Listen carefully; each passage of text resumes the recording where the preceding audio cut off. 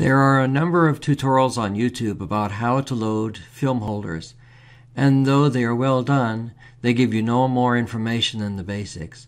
I want to go way beyond that threshold and show you how I load film holders, especially with emphasis upon avoiding lint and dust. There are not many photographic things more annoying than trying to retouch dust spots from a sky of an 8x10 contact print. This is especially true if you're realizing in pop, that's printout paper, or albumin, as you will also be trying to match color values. In order to load film holders my way, you will need a few things. Firstly, a clean plastic pouch you can store your holders in. I save the black plastic envelopes that my film is wrapped in. Having used only Ilford FP4 for many years, I can tell you that inside their 8x10 boxes, Ilford now stores the film in envelopes that are only big enough to hold 6.5 by 8.5 film holders.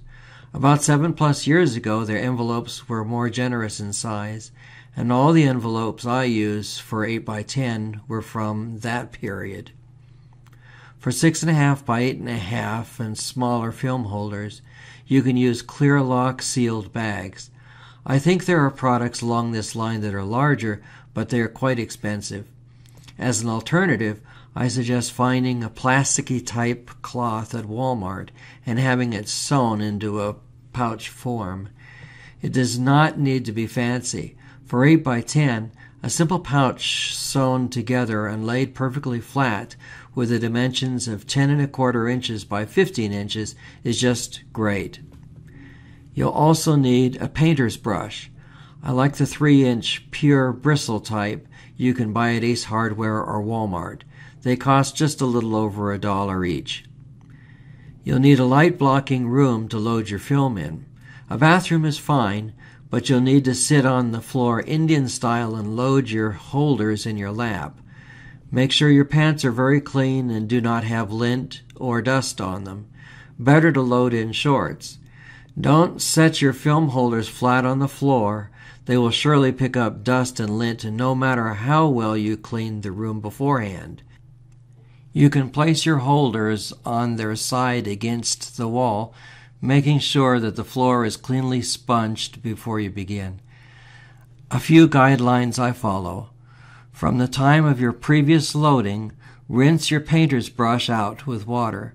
Store it in a plastic bag to keep dust and lint off. Water rinse out your film holder bags. You can do this when you develop their corresponding negatives.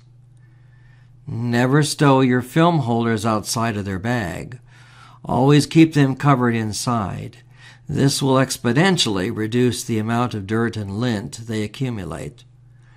So, let's start loading with a clean field. Today we will load on this table, which I have just dusted. Now, let me show you how I clean my film holders. I do this every time just before I load.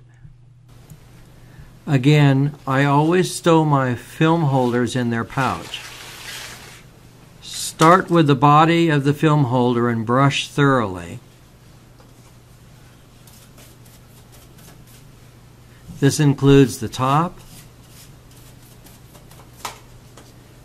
and the bottom flap. Brush both sides.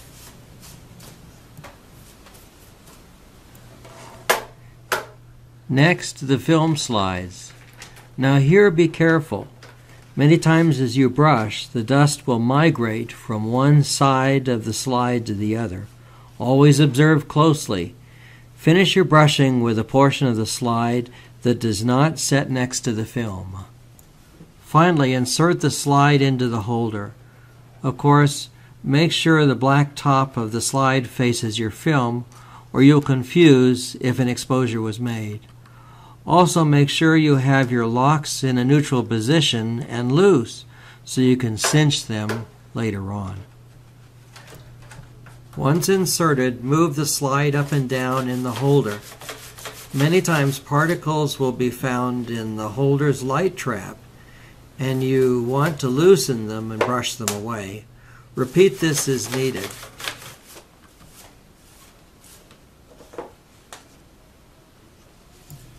Finally, what you want to do is move the slide down to about 1/2 inch above where the bends in the holder are that guide the film into place. Position your film holder so the film flap is away from you at the top. If your film flaps are very stiff, this makes loading in the dark difficult. Use tape and affix one end to the flap, the other to the table. This will firmly hold the flap down.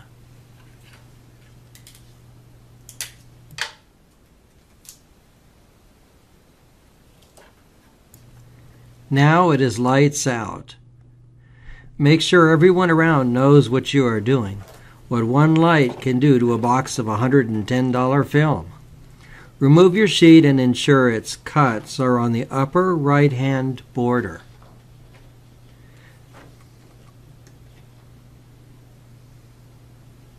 Then simply slide into the holder. If you find the film does not fit all the way, then it is hitting on the top lip inside the holder. Pull the film out a short distance and firmly advance the film once again. Finally, remove the tape from the flaps if you used it. Close the flap and let the film slide all the way down.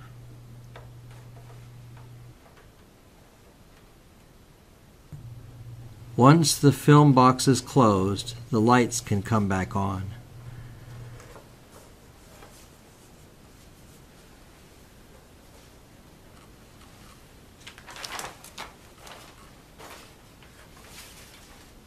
Twist the film holder locks into position and secure the film holder back in its envelope.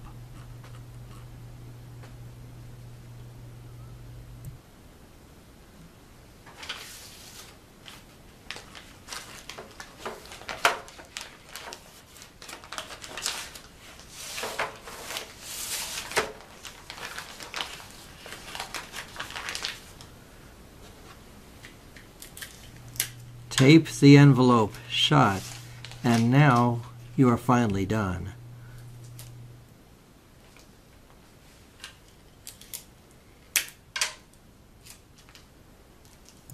Some closing thoughts.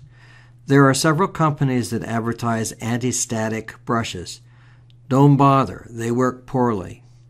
There are also anti-static machines, but the tips are small and therefore inappropriate. Sometimes there is so much static in the air you can't remove the dust from your holder. If that's the case, water the slide down, if it's not a wood product, and then return several hours later. If you have cracks in your film slide, repair them with electrical tape. It is ugly, but it works as a long-time solution. About the film holders themselves. Fidelity film holders are wonderful, but they are expensive. Lisco film holders are good too, but they are a little on the heavy side. I like the Agfa film holders the most. They are very light and extremely well constructed. Fulmer Graflex holders have a very heavy metal rib and, while they work well, are the heaviest of the holders. Kodak film holders are also fine, provided they were made in the 1940s or later. If they are unstained in their wood, in other words not black, stay away from them. They are very old and their felts are almost always plucking. Same for any converted glass plate film holder. Their felts are very old and the hairs will loosen when you insert your film slide.